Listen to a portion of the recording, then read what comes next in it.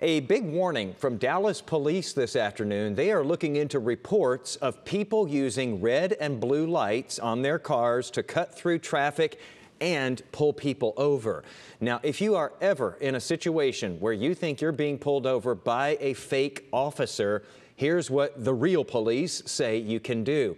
If it's an unmarked car, turn your blinkers on, drive the speed limit, and call 911.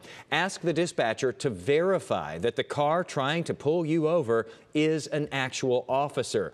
Do not stop your vehicle until the dispatcher confirms that an officer is really pulling you over. And there will be a recording of this conversation for later so that, you can't be accused of running from the cops.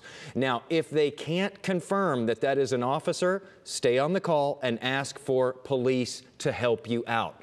Now, if you don't have a phone handy, park in a well-lit, busy area like the parking lot of a grocery store, for example.